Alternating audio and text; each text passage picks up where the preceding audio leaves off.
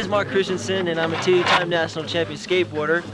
And today I tried out some snowboarding, which has started here in Ski Cooper in Leadville, Colorado.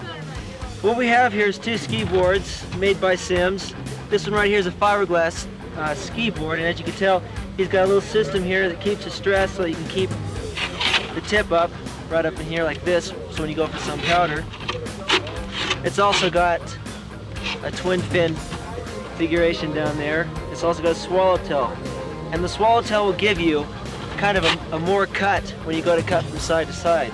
The sport's a new sport, and a lot of more inventions are going to need to be improved on, and a lot of innovative things on the boards.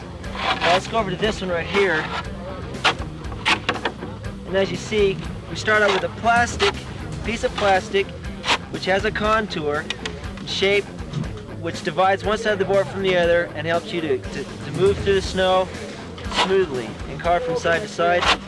It's also a good idea because if you're a skateboarder, you can also take your old skateboard and put it on the board, and it's an excellent idea.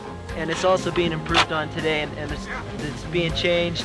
As you can tell, this one has kind of a single fin right down the middle, which is a little different from the twin fin that you can see right here. Now the binding system's a little different on these also. You have two straps to help your feet stay on the board a little better. You also have stops on each end because of the way that the things pull your feet in. It helps you better. And this one is becoming more instinct because it's just a one strap, and it isn't holding on too good. Although you can put anything in this board, you can use screws, bolts, you can use almost anything to try and grip your feet to the board.